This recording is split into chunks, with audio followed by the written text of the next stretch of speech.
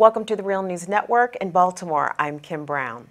Unprecedented summer warmth, flooding, forest fires, drought, and torrential rain. Extreme weather events are occurring more and more often, but now an international team of climate scientists has found a connection between many extreme weather events and the impact climate change is having on the jet stream. Jet streams are fast-flowing air currents found in Earth's atmosphere. And to discuss this significant new study titled Influence of Anthropogenic Climate Change on Planetary Wave Resonance in Extreme Weather Events, which is published in the peer-reviewed journal Nature, we're joined by its lead author, Dr. Michael Mann. He is the author of the book titled The Hockey Stick and Climate Wars. His latest book, co-authored with Tom Tolles, is titled The Madhouse Effect: How Climate Change Denial is Threatening Our Planet, Destroying Our Politics, and Driving Us Crazy. So, Michael, we appreciate you joining us again here on The Real News. Thank you. Great to be here.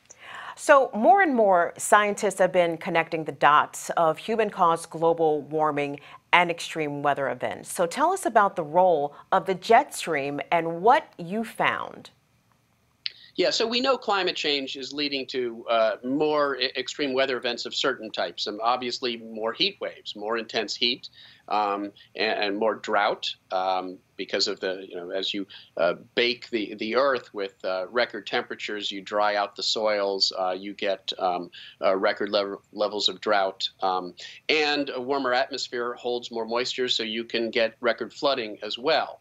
And all of that is related to sort of just the basic attributes of the atmosphere getting warmer, the earth getting warmer. What our study shows is that there's an additional factor that is leading to more extreme weather.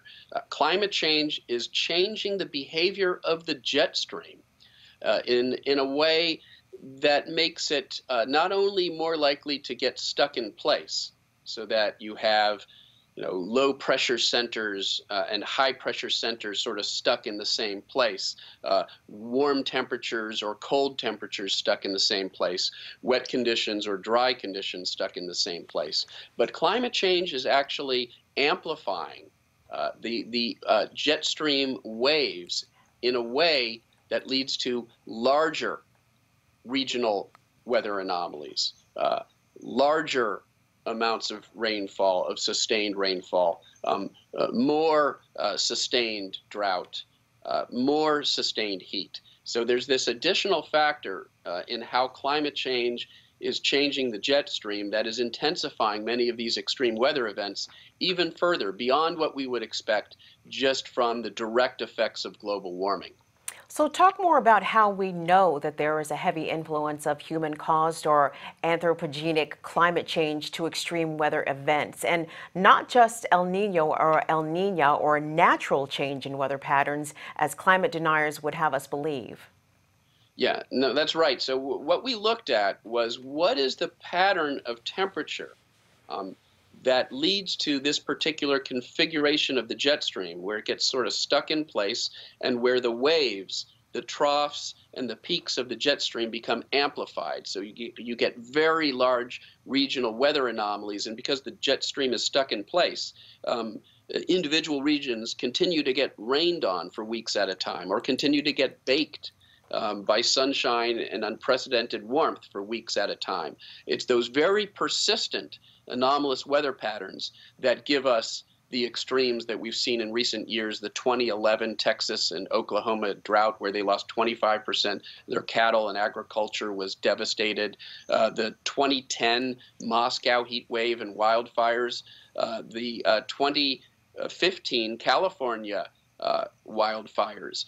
Each of these events, it turns out, occurred when the jet stream was in that particular configuration. And what we've shown using climate models is that global warming is making that jet stream configuration more frequent. And it's making it more frequent because it's changing the pattern of temperatures in a way that favors that pattern in the jet stream. The bottom line is that global warming leads to amplified warming in the poles, where you melt away sea ice in the Arctic, so you get even more warming in the Arctic. And that means you decrease the gradient, as we call it, in temperature, the change in temperature from the warm tropics to the cold poles. We decrease that difference in temperature by warming the poles so much. And when you do that, you actually change the pattern of the jet stream, and you change it in a way that projects onto that particular pattern that leads to these unprecedented weather anomalies. So, Michael, you used both computer simulations and observational and historical data going back to records from as early as 1880 and roughly 50 climate models from around the world. So, what did you deduce from these recordings and these models? Yeah, so the first thing we did was to look at the climate models and project forward in time over the historical period and see what happens to this particular temperature pattern that we know is associated with these anomalous jet stream conditions that give us these extreme weather events. And we were able to show that very consistently among nearly all of the climate models, that pattern of temperature change becomes more and more frequent. And again, it becomes more frequent in large part because you're warming the poles so much. That makes that particular temperature pattern that gives you these jet stream conditions more frequent. And that's happening in the climate models. Well, then we looked at the observations to see what was happening to this temperature pattern in the historical surface temperature observations. And exactly the same thing is happening. That pattern is getting more common over time.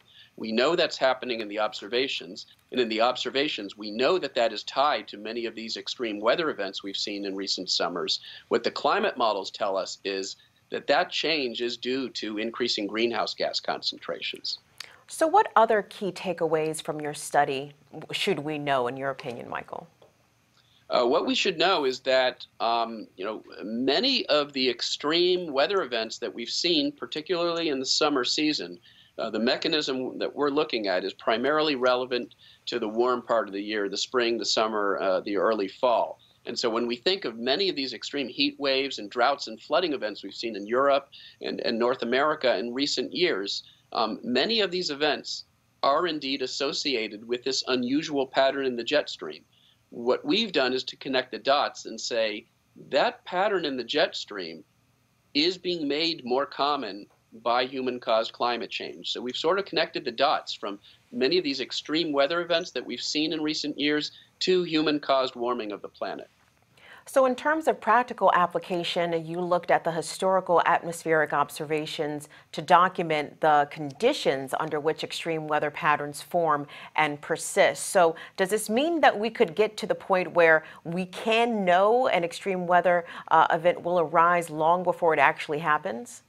Yeah, there's a good chance that we can identify in advance with weather models when the atmosphere appears to be getting locked into one of those configurations that favors these extreme persistent weather events. It doesn't mean we could predict the precise weather events, but we can predict when we are likely to see an increase in these extreme weather events in the northern hemisphere. So there's some potential predictive capacity there.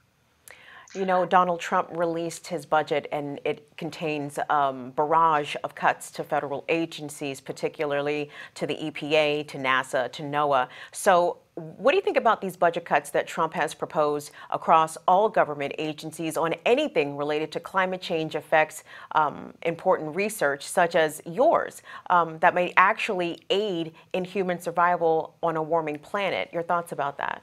It's dangerous. It's frankly dangerous. The cuts that he is proposing in NOAA and NASA's Earth Science program, the satellite programs that help us measure what the atmosphere and ocean and ice are doing, that forecasters use to help us understand the threat from hurricanes and extreme weather events. So it's, to me, his defunding of many of the basic scientific programs that are there to measure, to monitor what's happening with the climate, is sort of like having a child who is suffering from a very high fever and then deciding to just stop measuring their temperature, stop taking their temperature. That's effectively what he's doing, but not just with a single human being, with our entire planet.